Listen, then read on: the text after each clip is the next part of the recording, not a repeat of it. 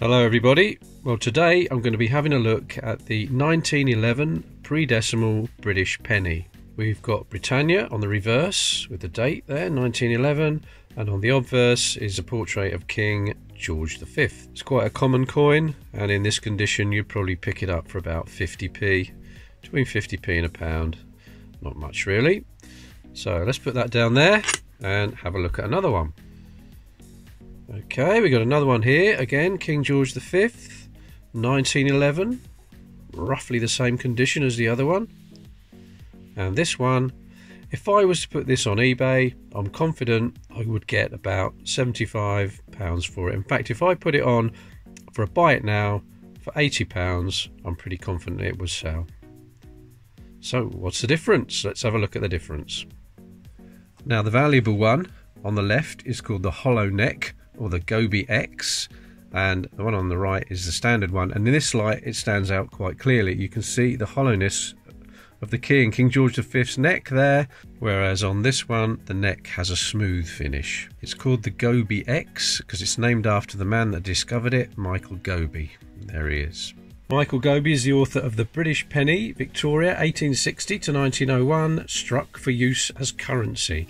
I'm still looking to get the latest edition of that one. Michael Gouby also had a coin shop for many years. It's not trading anymore, but he's still got an online presence, and I'll put a link to the website below. Now there are other ways to find out which is which. If you look at the word Brit at the top there, you see the eye of Brit. Now this is the common coin. The eye doesn't line up with one of the teeth at the top, or the beads. It doesn't line up. If you draw a line, it goes in between them. And the same at the bottom of the coin, the word imp. The eye of imp doesn't line up with the tooth. It goes in between. We put a line there. Now let's have a look at the rare coin.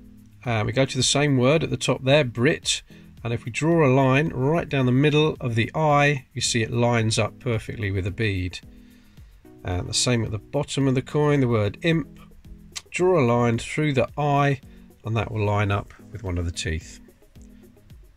And in this image you can clearly see the hollow at the back of the King's neck there. Now I had a little look on eBay. There's one there, and it's sold for £36.11 in August. I didn't notice that. I would have definitely had a bid on that one if I saw it. There we go, definitely pointing at the tooth, the eye. There's a little bit of damage on this one though, down both the top and the side, and a bit of a nick at the back of the King's head there, but still somebody got a bargain there. And just having a look at some of the others on there, these prices are far too high on these buy it nows. There's one there, I've got one bid on it for £35. I keep my eye on that one. £90 that one. It's a bit too much there. No, we're a little bit too high priced on that one, and I don't think that one that's got a bid on it, what's it got, 5 days 11 hours, it's definitely going to go for more than 35 quid, definitely. So there we are then. Hope I gave you a bit of information there. I'd like to thank Dan for this, Mr. Dan Parker, pre-decimal Dan, for sending me this one. I will definitely not be selling it. It's the only one I've got, and I will be on the lookout for others.